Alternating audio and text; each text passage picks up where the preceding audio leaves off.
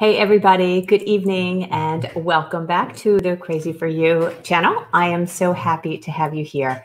Tonight I am very excited. Seems like I'm always excited to have you here. I guess I am. It's pretty fun. So I'm looking forward to sharing with you a new yarn from the beautiful Rowan line. You know I love Rowan. I'm just all about it. And this particular yarn is called Rowan Cotton Wool.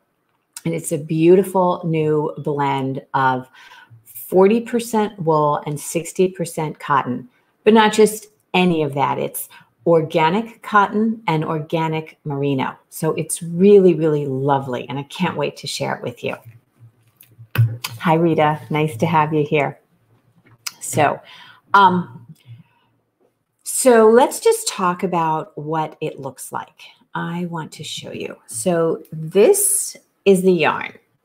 It's really, really pretty. I'm going to show you close up later on, but right now I just wanted to talk about it in terms of the way it feels. So it has a beautiful, soft, silky kind of hand. You know, we talked last time about shiny versus matte fibers. This is really neither shiny nor matte. I would call this lustrous. Do you know what I mean? So it has a beautiful, beautiful silky feel. It's so, so soft. But the surface is a little bit brushed. So it has just the tiniest bit of a little haze on it. So really soft. So it's not reflective in the shiny way, but the wool is such a high quality that I think it really does give it a tiny bit of reflectiveness, hence that term luminous that I love for it. So it's really beautiful. The construction is it's a modern construction, which is what David McLeod had called it, but specifically it's a chainette construction. So when you look at it, it looks very, very round, which gives it a very nice stitch definition. But when you pull it apart, you can actually see the construction. So I want to show that to you. So let me show you real quick what that looks like. Let me bring this up. Hi, Terry. Hi, Tara. Yes, we all love soft yarns. Who doesn't love soft yarns? I mean, they're gorgeous, right? Hi, Jal. Nice to see you. Oh, I'm so glad you guys could join me tonight. It's always fun to have you, like, you know, because I'm talking to you. It's so nice. All right, so let me show you this. Hi, Nishaya. Here's a question Nishaya had. So if I wanted to make a summer top, this would be good for that. Or is there something lighter weight or more breathable? Okay, so that's a really, really good question. When a yarn is brushed in this way with a slight halo, it has an effect of feeling a little cozier, I think. So, you know, there's the term I use for yarns that are not brushed, it's very crisp. Do you know what I'm saying? So the yarn has, I don't know how else to explain it, a very crispness, a very smooth, not at all, not even a little bit fuzziness. Okay, so there's no fuzziness to a crisp yarn. Think hand knit cotton or cotton glacé. So cotton glacé in the extreme is not fuzzy. It's extremely crisp. Those very highly mercerized yarns that are very shiny and very reflective, I think they tend to feel very cool against your body. Whereas this yarn, while I think it would make a great summer top, it's not going to give you that same kind of very, very cool, crisp feel. Does that make sense? All right, let's see, Meredith. Okay, so Meredith came in a little bit. This is a new yarn. It's Rowan Cotton Wool. Okay, it is 60% organic cotton and 60% organic merino. So definitely a luxury fiber. Really, really beautiful. You know, you look at it on the shelf and you're like, oh, that's pretty. And you pick it up and you go, oh, yeah, oh. And then when you knit up a swatch, you're like, oh, yeah. I had that experience today with Mary. I knit it up and I showed it to her and she said, oh, yeah. You know that.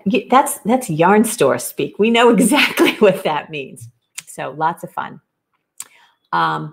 Okay, so where was I? Oh, I wanted to show it to you kind of close up. So let me get this on up here for you. Okay, so here are my swatches. I'll show you that in a minute. So here's the yarn up close.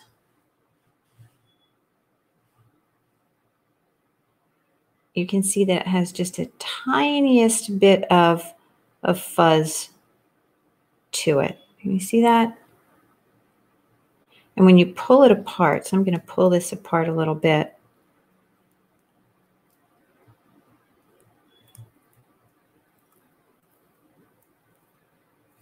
See, when you deconstruct it, you can see rather than being plied, it's that chainette construction, but it's a long chainette. And do you see how it's just a tiny, tiny bit fuzzy? It's not something that you would ever notice unless you were, this close to it. Whoops. So it's not something you'd notice unless you're this close to it. You see that? Let me get this better. All right. So I would definitely, I run, see, and when you close it up, it's really smooth. And do you see how round it is?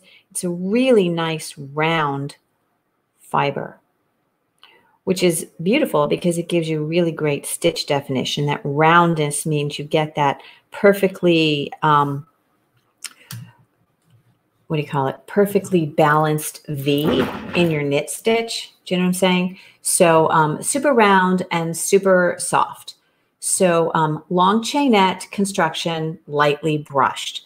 So the feel of it is cozy rather than crisp. Hi, Valerie. Hi, Gwen.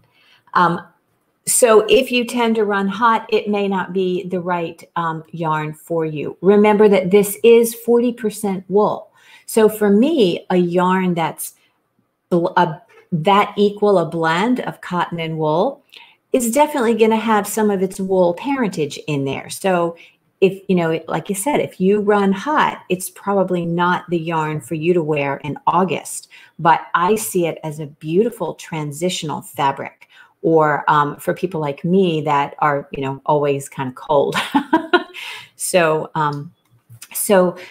that's what I would say. I don't think this is a perfect yarn for the dead of summer in Southern Maryland or anywhere south of Southern Maryland, because it's just going to be too warm, but beautiful for the fall, beautiful for the spring. Honestly, I could totally see myself wearing this. I'll call it a 3-season fiber. How about that? I would totally wear it in the winter. It's really beautiful for that. So beautiful colors. Let me show you the colors. Whoop.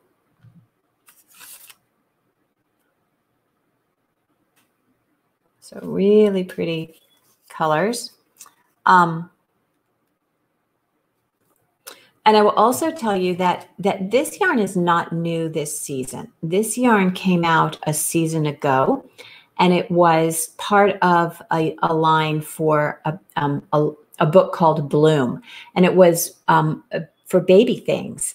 But I couldn't buy into it for baby things because it's not a machine wash tumble dry, and I feel like baby things need to be pretty easy care, because most moms, new moms, don't have the time to be, worrying about hand washing things. The label says hand wash. I'm not sure that you actually need to hand wash it. I think I'm going to give it a spin. I'm going to give both of my swatches a spin, cold water in the machine, delicate cycle in a bag, and then lay them flat to dry and see how it goes. And I will let you know. But for grown-up garments, yeah, absolutely. And I will tell you that Kim Hargreaves has a new book out called Drift, and she has 2 beautiful garments designed in this, which just make me swoon, which is why I said, okay, I'm going to bring this yarn in, because I wanted to have it, but I didn't want to market it for babies. Does that make sense? So, yes, let's see. Oh, Valerie's from London. Hey, Valerie. Have you ever been to the Rowan flagship over there in Yorkshire? I would love to hear about that sometime. Okay, what else did I want to show you? So the construction of that, that modern construction with the chainette, it gives the yarn a little more elasticity than it might normally have, but it also gives it good yardage. So it's got 142 yards per 50 grams.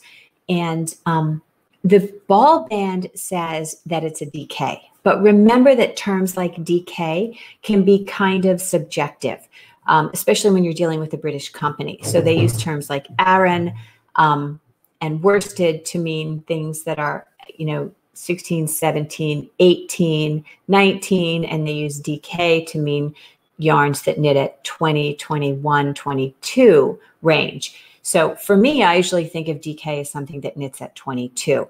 But the ball band says 20 stitches over 4 inches. So, and they recommend a size 6 needle. So knowing that maybe that it is a little elastic, I went ahead with a 7 because I know for me that I'm going to need a size 7 needle to get 20 stitches over 4 inches. So I want to share my swatches with you.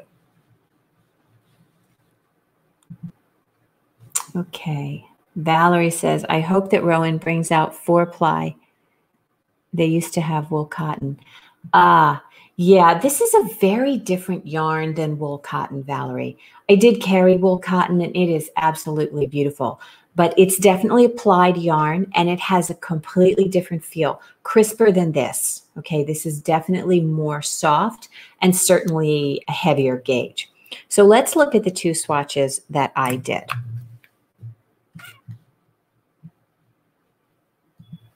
All right, so this is the swatch that I did on the size 7 needles. Let me see if maybe this is better. I think this is better. All right. Oh, you're making the horizontal cable sweater from Kim Hargreaves. Oh, that's so nice. So we actually have the trunk show, the Kim Hargreaves trunk show from the Drift book. It's her latest book. I'm so excited. We have it in the shop and I'm going to preview that tomorrow at our retreat. So super excited, but we will have it for a good bit of time. So if you're local and you haven't had a chance, if you're not at the retreat and you want to see it, I'll have it in the shop. And I'll also be featuring it on the podcast next week. So look for that because it's going to be amazing. Okay, so here is the swatch that I did on 7s. Again, it doesn't matter what size needle you use. The point is the gauge. And the gauge here is 19.5, so really close to 20. I probably could have gotten 20 if I had gone to a 6. But do you see how beautiful and even and round those stitches are? They're just lovely. It's so soft. The fabric is just gorgeous. And you see what I mean about its luster?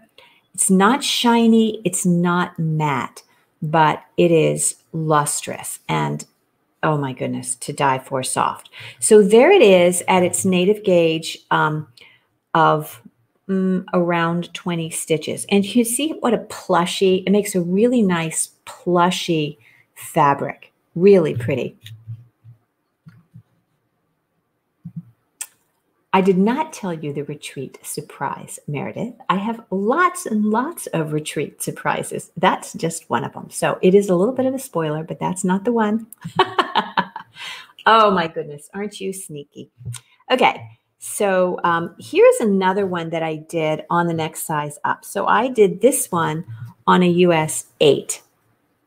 And you can see that it's a little looser, obviously, but still definitely a wearable fabric, more open, not quite as even. When you knit a little more tightly, the stitches tend to be a little more even, but neither of these has been blocked. So that's a difference to note.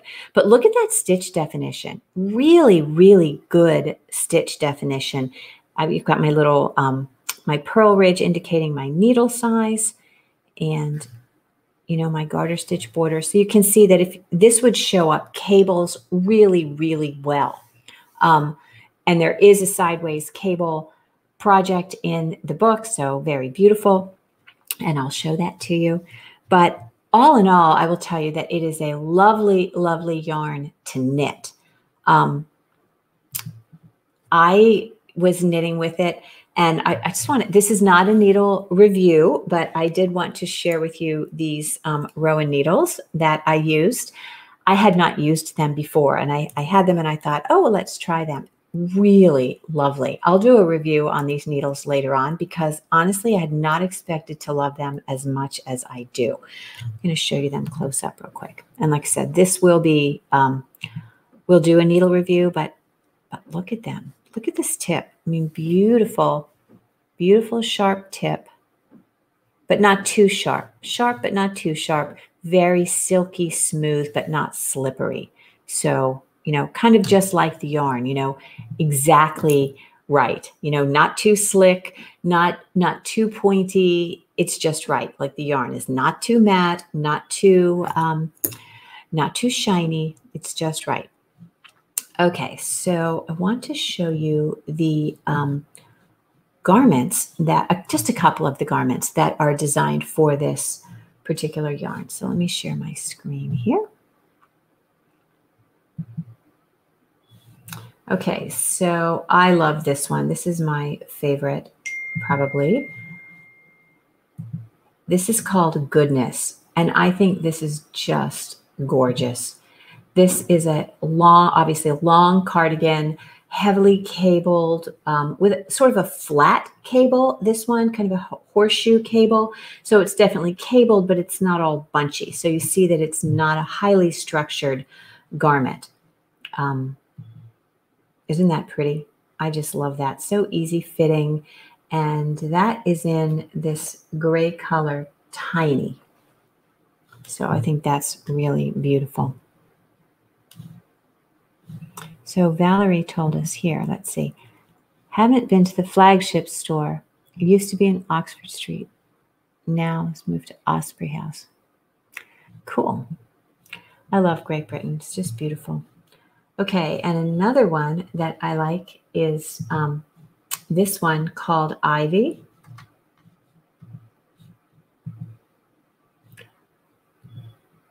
See what I mean about it just being really cozy? I think this is a very modern looking sweater and just so, so pretty. This is in the color Mushy.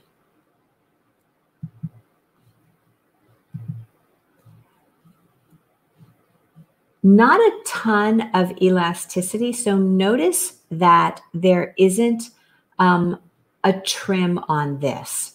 It's worked in stockinette.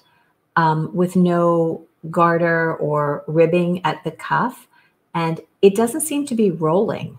So I think that kind of indicates maybe a tiny bit of a roll there, but indicates that it's not overly elastic. It's not going to pull up. But doesn't that look just so pretty and perfect for springtime or any other sort of transitional time? And I want to show you,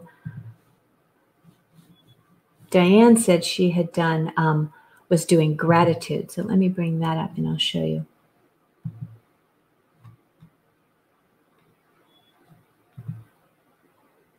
Okay, gratitude, I guess, was, this is why I didn't bring it up. It was written for hand knit cotton, but absolutely interchangeable in terms of gauge. Isn't this pretty?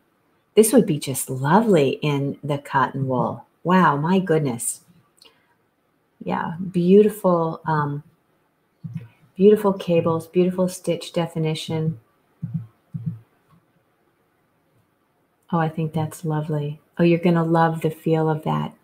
Remember how last season we talked about how Kim uses this garter ridge to delineate the cuff from the body? I think that's such a nice, nice little detail that she does. All of her stuff is so pretty and well done. All right. The second one, you like that one with the kind of the funnel neck? So this is Gratitude. That one is, I can't remember. Anyway, well, here's the yarn. I also wanted to show you, for those of you who are top down in the round Heidi Kermeyer fans, she has one called Ship Shape, which is very pretty. And she has used a variety of yarns, but one of the yarns that she recommends is the Rowan Cotton Wool. And that would be very pretty. And it does come in a nice navy. I would have to say that this one is my favorite. Shocking, I know, right? But that would be really fun. So again, the yarn is really beautiful, very soft, a beautiful 3-season yarn. If you live in England or in the north or someplace where summers are not muggy and hot and sticky, I think you could definitely wear this 4 seasons. It would be beautiful for like New England in the evening on the beach. I can definitely see that. But just for our area here in Maryland, in the mid-Atlantic, I think it would probably be too hot for the for summer. So that is my take on it. So did anybody want to see the colors kind of close up? Should I show? I think I will. All right. So I didn't bring all of the colors with me because as you can see, there is a navy, but let me bring this up and show you. Here we go. Okay, so this is the gray. They call this nap time. And you'll notice that all of the names are kind of, baby names. So nap time and mushy and giggle and stuff, because that's what the yarn was designed for. But again, I think it's not that it's too nice to be used on babies, because I think babies deserve nice stuff, but it might require a little more handling and a little more care than a new mom might want to put into it. I think I will use this one. Yes. She included in the book for this yarn. Oh, nice. Okay, so this is Nap Time, which is a beautiful steel gray, as you can tell. Really pretty. And this one is called Mushy. Oops. So Mushy is just a really pretty taupe. I think that's really nice and really wearable. A really nice neutral. Dove gray or mousy brown or whatever. Very pretty. This one is Tiny, which I think is very pretty.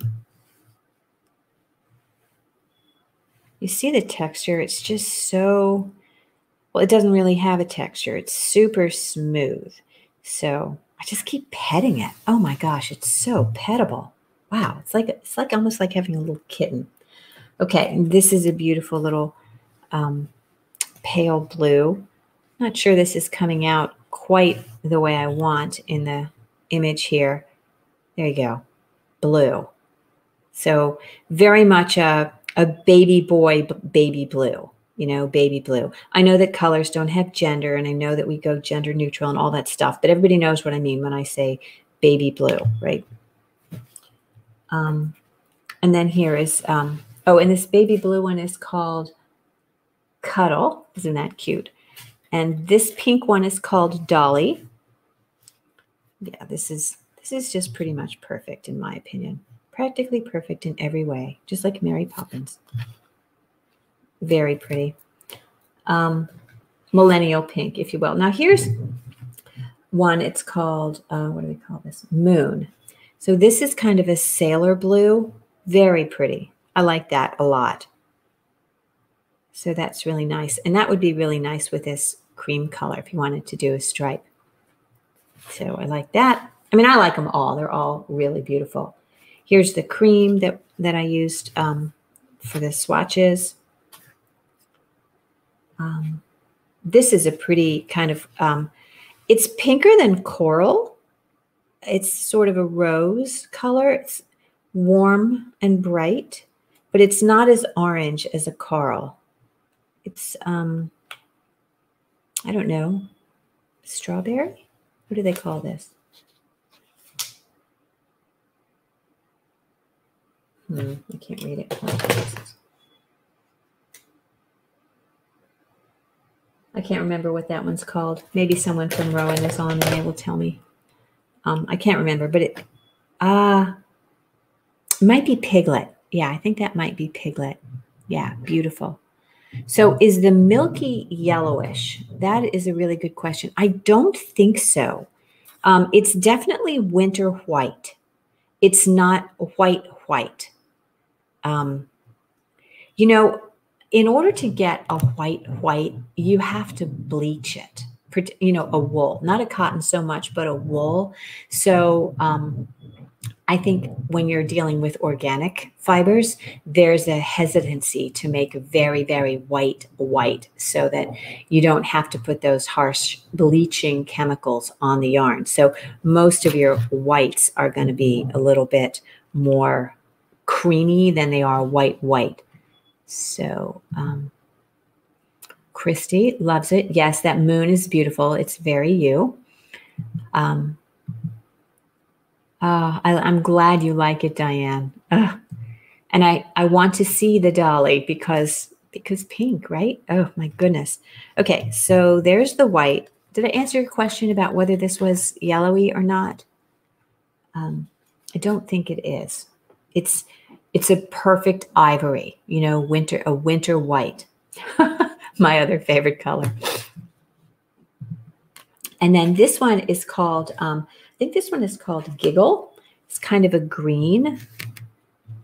They're all showing up gray in my camera. Is that better? Yeah. Okay. So you can see that it's kind of a, almost a celadon. Very, very pretty. But as a palette, I think it's a beautiful palette. I think you could take any of these and, you know, work them together. It's a cohesive palette. And I do love these two sort of drab shades because you really need them to, you know, to balance. So like if you had this blue, that would be a really pretty combination. And the blue would just pop against it. Same thing with this, you know, with this one. I think that would be really a nice palette. And then you could do this. So I don't know if any of you are stripe girls, if you like stripes, but it would lend itself to a very pretty striped garment.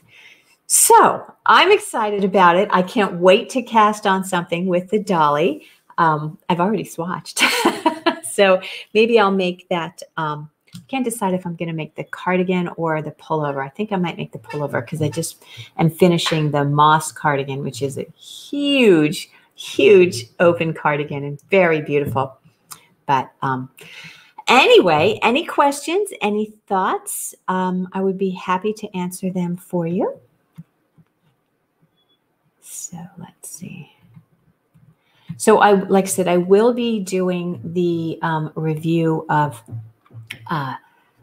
Kim Hargreaves' new book, and I'll have all the garments. And I haven't decided whether I'm going to do that in the shop or whether I'll do that from here, but I'll show you all of them. And I'm so excited because they are just beautiful. She's one of my favorite designers, and her stuff is just absolutely lovely. But I encourage you to come by, get a skein of it, swatch it, and see what you think. If you want to come by the shop, I will have this sample skein on the needles, and you can knit with it just a little bit and see what you think and see the swatches. I'm also, like I said, I'm going to knit up another swatch and wash it so that we see what exactly happens when you wash it. I may even give it a tumble in the dryer just to see, because a lot of times the ball band will just err on the very conservative side because a trip in the washer and the dryer could damage the surface, or it could full on felt the thing. So we're just going to find out so that we know. And if I find that it can go through the washing machine without felting, but maybe a little bit of degradation in the texture or the stitch definition, which is typically what happens when you machine wash an organic cotton, it loses its crispness. And if that's all that happens, I'm going to say it's probably okay for the baby stuff because it will just melt in.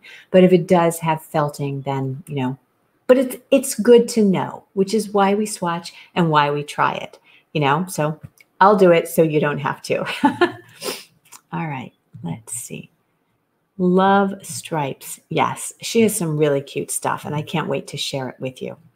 So, all right. Well, it's been wonderful to be with you guys tonight. Thank you so much for joining me. And I look forward to sharing more cotton wool with you and more Kim Hargreaves. Good night, everybody.